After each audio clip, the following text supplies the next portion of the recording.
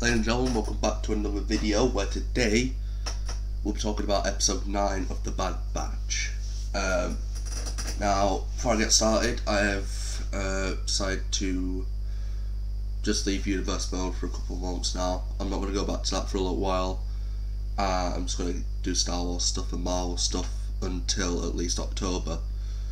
But with that being said, let's start off with a review of the Bad Batch episode.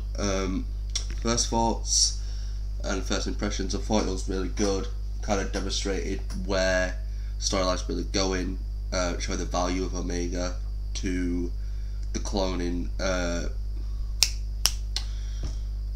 process. We figure out why she's so valuable. She's a first generation clone, and she's the only one besides from someone called Boba or Project Alpha. So it's only her and Boba Fett who are the two clear clones of Jango, apparently. So that's why she's so valuable. We see that, obviously, in the end of the last episode, we saw Cad Bane abduct, I think it's the right word. Yeah, she abducts Omega from Hunter after he shoots Hunter. Kind of remnant of the deleted Clone Wars scene between Boba and Cad Bane, which is cool. What else? Oh, she tries to fix AZ's leg, but she actually shuts him down for a little bit. They land on an abandoned Kaminoan facility, and I think, yeah, if I remember correctly, Fennec was on there. She was hired by Nalase to retrieve Omega because the Prime Minister of Kamino wanted Omega to be replicated and then terminated. But Nalase, as her carer, didn't want that, so she hired Fennec to rescue her from this and to bring her back safely, because she didn't want her terminated. So Cad Bane, hired by Kaminoan to bring back Omega, terminate. Nalase hired Fennec to bring her back safely. So you can see the two different ideals of the Kaminoans here. It's very complex of how this is going to turn out for the Kaminoans and the Empire, because obviously they're trying to do something to pique the Empire's interest, to say, ooh, I want that, I want to keep these longer, I want this, instead of just going out and finding some more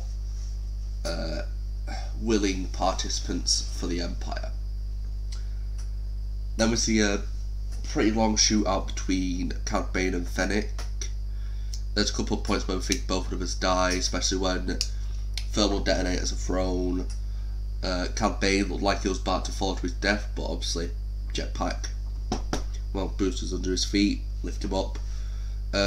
Omega doesn't know what Fennec's trying to do, so she thinks she's trying to take her for herself, and she has the same purpose as Cad Bane, but obviously we know differently. AZ tries to stop Omega from escaping in an escape pod, because earlier she had contacted Hunter. Well, she tried to contact Hunter, the frequency wasn't good enough so they couldn't track her, so she had to go and create a power surge, but before she could do that, Cad Bane caught to her, and obviously the fight. She tried to get away from them. Fennec told Omega to come to her for her own good, but Omega ejected one of the Kaminoans onto Fennec, and she left. Tried to go to the escape pod. AZ nearly got her, but he made her escape. Well, she escaped after creating a power surge. No, I think she located him with the escape pod. Well, they located her with the escape pod. They connected to the escape pod, and then they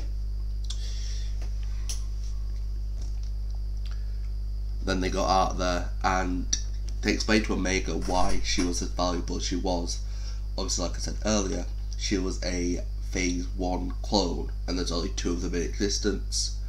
One called Project Alpha, which is Boba, but I'm presuming she's Project Omega, which in the Greek alphabet is the last letter. So that means she's the last Phase 1 clone of that kind. And then we figure out that Fennec has disrupted Cad Bane's ship. We don't get to see him leave the planet, so I'm presuming in the next episode, or somewhere along the lines, we will see Cad Bane escape the planet finally.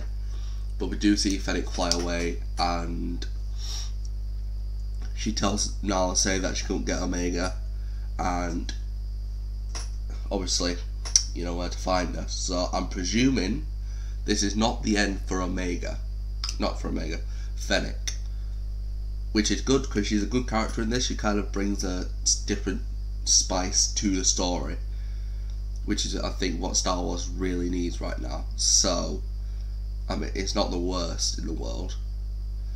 But, if I give this episode a rating, I would give it a solid 7 out of 10. It's not the worst episode, it's not the best, it's just there. It's okay. It's going to be an integral part of the story, I think, because it kind of introduces bounty hunters and stuff like that, and it's introducing the chaos-inducing empire that's about to wreak havoc. Now, what are my predictions for the next couple of episodes? I'm presuming we'll see Vader at the end of the series. Maybe Thrawn, I'm not too sure. But I think definitely we're going to see Vader, because in the Bad Batch series, Vader shows up in it, and the Bad Batch work for Vader for a little bit, and then turn on him, try and kill him, but then Vader kills the Bad Batch. But we don't know, because it doesn't look like they're really going on the path of the comic books for the Bad Batch, so it's really interesting not really knowing what's happening, obviously. And like, unlike Marvel, it's really good to see that they're not just going to follow the comics. So it's going to be interesting for the next couple of weeks, and obviously I'll be here weekly to give you updates on the episodes. So please make sure you like, share and subscribe to this channel, because you do not want to miss the content, trust me. The end of this month, like tomorrow, the video tomorrow is going to be mad, trust me. So you want to stay tuned, alright? But that is all for today, guys. Thank you all so much for watching. Like I said before, please make sure to like, share and subscribe. It will really help out the channel. We are 8 subs away from 100. And yeah, really appreciate it, guys. But that's it for today. Take care and peace.